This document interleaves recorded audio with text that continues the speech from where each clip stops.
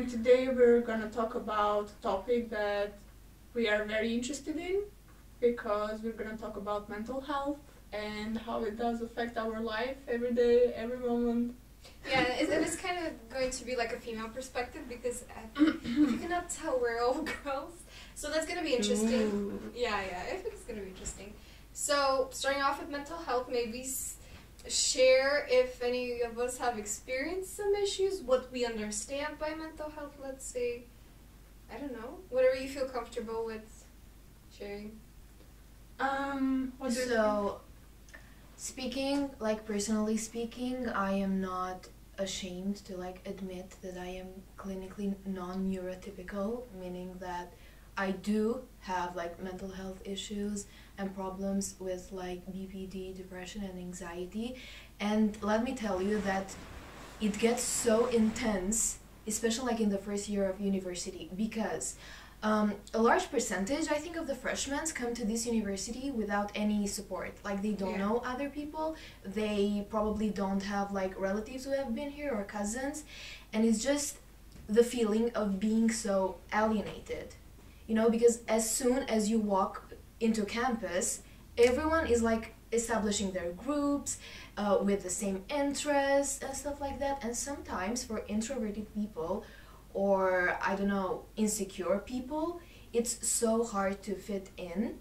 And the sad part is that you feel so alone because no one technically cares about you, because no one technically knows you, and it demotivates you so much to like even try to make an impression to people. You're just like, okay, and you like spiral into depression and dark thoughts and stuff like that, and you feel so alone. And I feel like there are not enough people talking about this because everyone is like so head in to socializing and stuff like that, and going to clubs, getting the full experience, the drinks and whatever there is. And the sad part is that most of these groups are gonna break up. They do? Yeah, they are gonna break up. Yeah, don't expect to have the same group of years throughout college. Yeah, and there is so much drama going on and so much stuff just stressing you out even more than the lessons already are. And I feel like AUBG students are very elitist. Like they choose a certain crowd of people, and everyone who is not like, who doesn't complete the characteristic that they need for that group, they're like, okay, this person is a poser, this person is like this person is like that. And I really don't like the differentiations. Those are very specific opinions for someone who's been here for 3 months. Yeah, man, I am... She's been hanging out with me. Shit. Yeah, I mean, I guess just staying in solitude and choosing to like kind of distance myself from a crowd, it made me realize a lot of things, and it made me not want to interfere with many people. Did you have like bad experiences with people that they have made you like feel? Oh yeah, yes. Everyone is so judgmental because if people can't already tell, I have a very flamboyant look. I like making an impression, and like I want people to see me in the street and just like turn their head back once more and be like, yo, what the hell is this girl wearing? Is she serious? And people tend to think that that is like kind of a show-off thingy, like, hey, I want all the attention on me. But really it's just like a form of expression and stuff, and people really don't like it when you seem like you have stuff figured out in a field of life, be it like your appearance or the way that you try to portray yourself, and everyone just focuses on like the rank that you have in the AUBG society, like your reputation and stuff, which is very dumb. Like, let's just enjoy university and like experience everything and meet everyone and give everyone a chance. Like, it doesn't have to be so divided. Yeah. But I do agree that there's division, because even when I see you, for example, let's say currently, I see the sushi and I'm like, okay, Japanese culture. So I immediately say she might be someone I'd want to talk to, or if you're dressed basically, I'd be like, okay, maybe she's not someone. You have a thing for Japanese. I do. You know. She does. She does. I've seen it all. Yeah, I do, and I automatically do that with people when I see that you're right, because I'm a third year and I actually. But the thing is that this isn't like high school anymore. It's AUBG is known for the diversity and and I'm putting quotations because we all know that that isn't true. So why deprive yourself of the experience, and why be so nationalist? Like, we are all here to get a diploma and to get the full university experience. So why just create a drama and just talk about people and just judge people? Because it's such small community. But Like, yeah, go. going back to depression, I think that judging is part of depression. Like, just by the thought that you judge, like you are judged, like it provokes insecurities in you. I mean, your perception of me is a reflection of you, so your insecurities are what you're projecting. Yeah. So that's why I don't mind people. You know, there's no such thing as bad publicity or like bad attention. So it's kind of empowering when people's lives are so boring that the only way that they can get like an interesting conversation out of themselves is by mentioning you. Yeah. But it kind of also takes a toll on you. Okay, I think we're kind of like spreading a lot into one thing. I'd like to talk about more like mental health in general, but first going up to what you said, I think most of the things you said were quite general. It's not just the UBG, it's not just high school, it's just how society works. It's just how we work as people, and I know it's sad, but that's how it is. And I think it's not just college, it's not just high school. We're gonna experience this in the workplace. 5 years, 10 years from now, we're gonna experience this everywhere. Like, whenever we have any kind of contact with other human beings, you're gonna have that sort of approach. You're gonna have groups divided. You're gonna have all of that, because that's sort of people tend to divide based on their interests and everything. So that's something that we're gonna deal with all the time, even though it's not good, as you guys said. And but how we can like make this topic more specific to UBG is if you guys start to talk about how your mental health situation changed before coming to UBG, actually after coming to UBG, compared to what it was back home. I was Like, a piece of shit back then, piece of shit right now. Did it like what make happened? an impact on you, or did it make it Yeah. worse? Did it make it better? Okay. Is the community here different from the one you were used to? Okay. Claire, go ahead, and then I'll say so that you see some old people experience. Yeah. Go. Have you ever like? No. You speak. Yeah, you speak. How did it impact you coming Yeah, to like- UBG? Oh. Before and after ABG, like, what's the difference? I doesn't have any difference. Honestly, I would say that just knowing that you're now supposed to be a responsible adult, you're in full control of when you go to classes, what classes you choose, what you do with your free time. You have literally no supervision. And to people who are also kind of Yeah, struggling the with mental health, Responsibility feels heavy. yes, it is Yeah. so heavy, because sometimes coming from like, you know, back home with your parents there, knowing almost like most of the locals and stuff like that, you feel like there is an outside force that will just pull you back out of that void and just get your life in order. But it's just not gonna happen. And instead of being so depressed about this, coming to UBG, I learned that you should just embrace what you're going through and just push through it, because it's just you and you trying to reach that diploma. And if you just like let yourself sit back, nothing is gonna happen. Yeah, You I have to be think strong. that like the stages, basically at the age of 18, 19, we're going through this separation from parents. So we have to like find our independence and like wildness in like social life and experimenting a lot. And then we go to the age of 21, where we separate ourselves from the social life. We try to reconnect with our parents, but we try to create the Independence. independence of who we are and what do we want from life and everything. Yeah. And these are like two stages that are so close to each other, and they are so contradictory with each other that like it does bring you lots of challenges and struggles. And I think that LBG is like, it gives very good support. They have psychology professors that are very they're interacting with students all the time, and then we And have also this the English psychologists. ones. Every person with like family issues has always appreciated like the presence of a good English teacher. Honestly, if you never had a special connection to your English teacher at least once, you're a lucky person. You don't have problems. I have a life-saving tip for like mental health issues.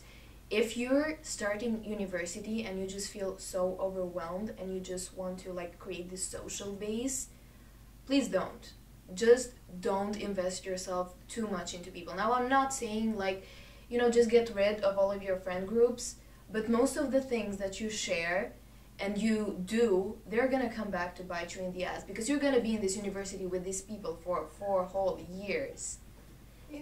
Even if you don't want to, even if you don't change, they will change. Their mentality will change. It's just good to keep a lot to yourself and not just be so out there so people can attack you. And just focus Sure. on.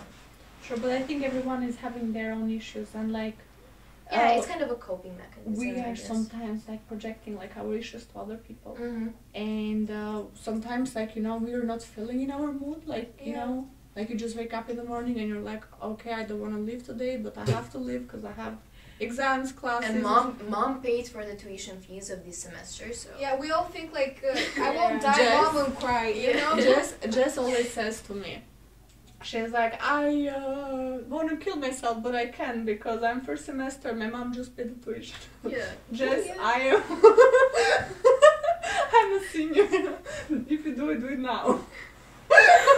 Thank you. Not after like paying 8 semesters. Okay, don't make it a habit to give that sort of advice to people, please. Just do it, Bad guys. advice. It will Just save your don't. life. Mm. There are different approaches to it, you know. Like, I think we should go to Helen. So what I wanted to share is because I wanted to see if others experienced it. You know, I'm currently very happy with what I have in ABG. That's nice. I still have mental breakdowns. Don't get me wrong, because that's like, I feel like friends, social life, university, and clubs. I'm kind of balancing that. My current struggle is love life. So the thing is that I never paid attention to it to first and second year, and finally I get to that, and that's where I started to struggle. But I definitely did struggle my first year, and it was because I worked so hard, you know, from 8th to 12th grade, and actually I was in the same school from 5th to 12th grade, you know, to build a social life, to build Exactly. everything. Exactly. And then I come here and everything there Gone. crashes because someone went to Sofia, someone went to Yeah. Holland, someone went to... They split. And everything I had built, all the social connection that I felt comfortable in, I had to come here and made it all from scratch. But that's life, Thank and that's you. the beauty of it. I was but happy. we do keep connections. We do keep connections, but it's not the same. No, That's not it's your safe definitely bubble not the same. anymore. I mean, we do change like Yeah, every we do day change. when we Yeah, the thing learn with something new. your old friends Or is do that we? Learn. you probably still connect with your old friends because it's been like 3 months since you know, disconnected. But the thing is that with me it's been 3 years. They do not understand anything I share with them. People, But you don't events. either. I don't either. Yeah. But You you're understand. you're not going to the same events anymore. You're Yeah. not seeing the same people. Yeah, You yeah. don't know the same people Yeah, anymore. exactly. So every conversation is going to be you trying to explain what's happening Yeah. without them having a background, Yeah, and yeah. every conversation turns awkward Exactly. and weird. So it It's just sad. doesn't work out, and you have to, you know, you have to do something here because you do need that comfortable environment. Yeah, you can't cope with it alone for quite some time, but then you need that support, and That's exactly. I what mean, wanted to the talk key about is to actually. just like not seek for it. But if it comes to you, exactly you embrace yeah, it. yeah. But at the same time, Yeah, it but was at a the shock. same Like, time, we're you come- social creatures, Yeah. so I I don't think think we're so. gonna seek for it even if we try not to. It's not something I do voluntarily. I personally, I always like considered myself like, okay, so like I'm on my own. Okay, like my parents are giving me the roof and the food and the financial support and everything. But like even in the social life, I know that they have their own things going on. So I've always been like on my own, trying to like do things I like, find my hobbies, and then you know like when things like come around and you meet friends and you meet Yeah. social life, you do get attached to people, I think, and we do suffer the moment that we get detached or we feel like we're misunderstood or something. And that's a moment when we misunderstand the other person as well. And and yeah. So don't you ever like feel like you're alone in this world, like you're bored? We are. We are. I mean, we are. We are. It's kind of a The only people who love us unconditionally are our parents, probably, Yeah. and those of us who are lucky, Unconditionally. a soulmate or something. My mom has conditions for me. She's like, you have to do this, and then okay. I love you. I'll think of it. She sounds very much like you, Claire. I can see where you Honestly. get it from. yeah, perfect resemblance. I mean, what is it? The Dar that B&B Dar, the pear falls. Doesn't fall far Or from the tree. yeah. Yeah. Okay, so. I felt like you wanted to share Yeah. something. So going back to what Helen was saying, that's the thing. For some people, I guess AUBG didn't really like moving away and everything didn't really make a big impact in their lives or mental health. But in my case, it was pretty drastic because back home, especially like from when I was 13 to 18, I got that's in 8th grade, like that's when I started hanging out with my group of friends. That's basically when I started making those friends like from scratch, like that group of friends and everything. 8th grade, how old were you then? 8th grade, 9th grade, something 14, like that, like 14, 14. 15. That's Teenager that's years. yeah. Basically, that's when I started hanging out with a new group of people, and that was basically I spent like 3 to 4 or 5 years, something like that, building those relationships. And I came to a point where I felt extremely comfortable, and I slowly started becoming really extroverted, and I started not having problems with anxiety anymore because I became really comfortable in the environment I worked in, lived in, and especially in that, like the last 4 or 5 years, I got the chance to work with a lot of organizations, festivals, and I got to be the face of a lot of activities and the voice of a lot of activities. I got to host events, and at some point, especially the last 2 years, a lot of people back home like would recognize me because Kosovo is a small country, and I would work like mainly in the capital in the city I lived in. So basically, everyone there, the activities and the volunteers and the people that would organize things, it would all circle back to the same people, you know, because there's not so many people that do volunteer work and all of that. So basically, I had this big community of people who always knew, like, whenever I walked into a room, people would know who I am, and everyone would recognize me and talk to me.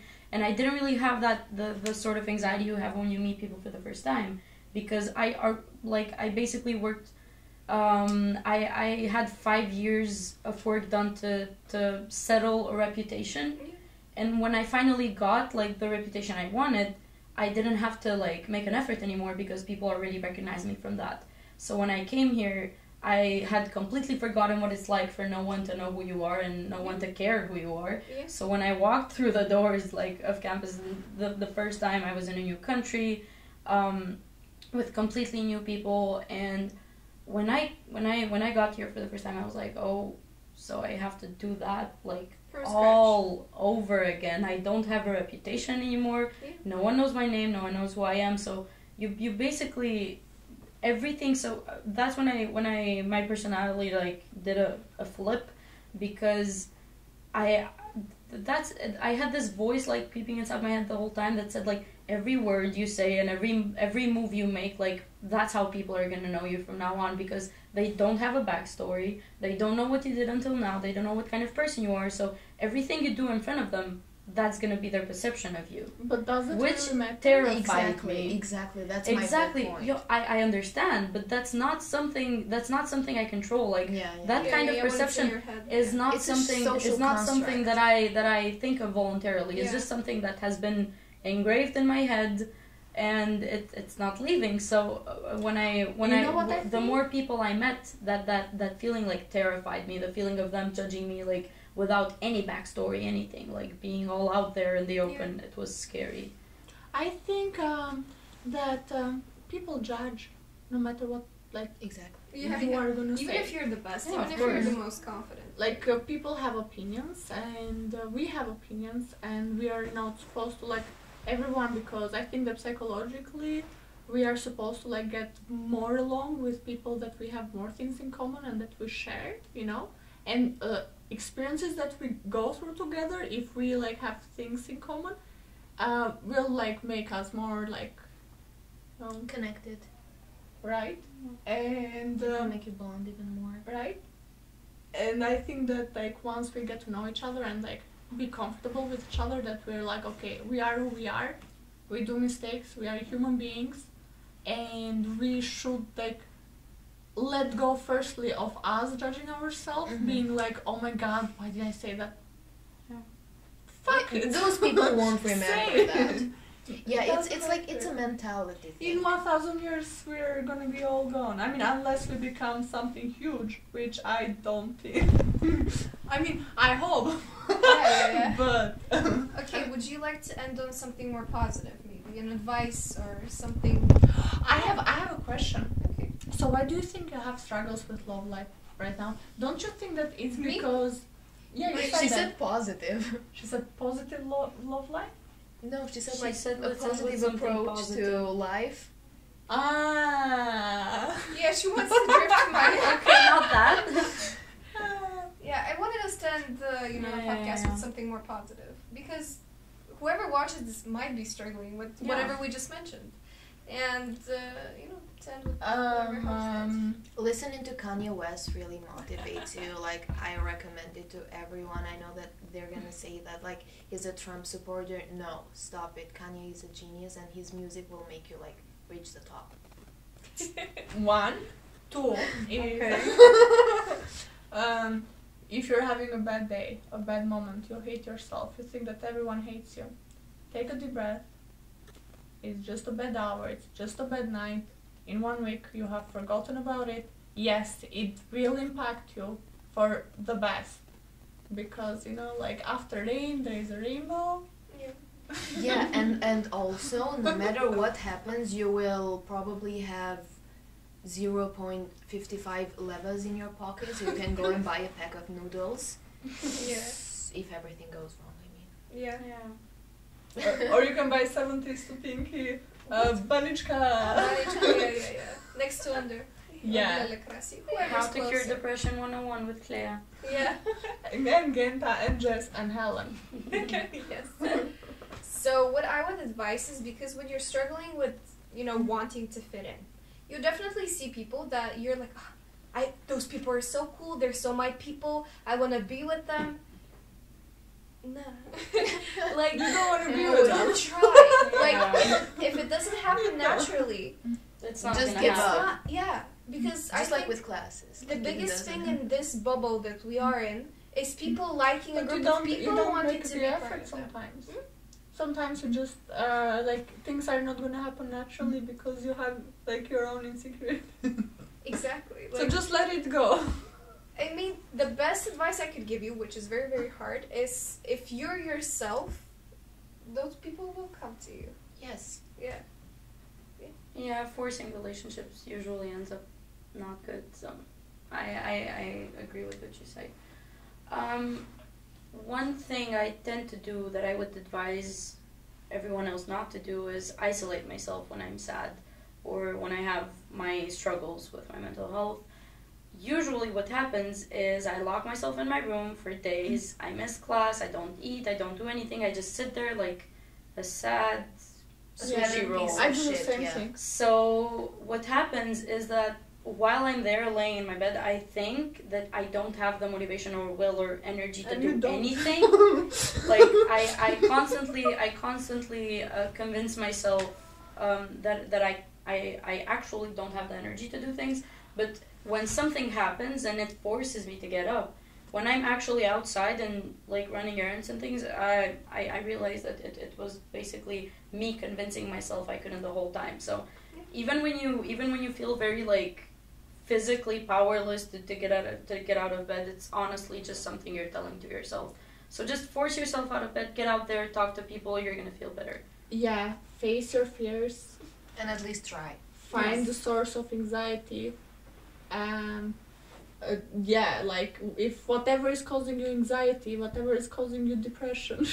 Yes. Georg is very depressed right now. It's like, stop. Yes. Just So- go and clear it out, take it out of your chest. It always helps. Talking things out with someone, sharing it with a friend, with a lover, with a partner, with, With a diary. family. With a diary, yes, that's very useful. Yeah, I do a diary as well. Okay, so hopefully you didn't feel alone. Hopefully you did get some useful tips.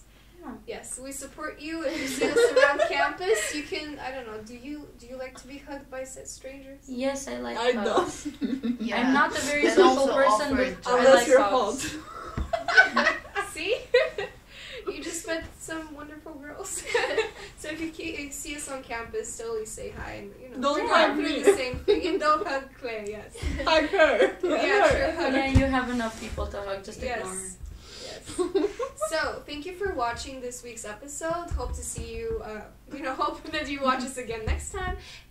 Make sure to like, subscribe, and maybe leave a comment. Thank you. Bye. Bye.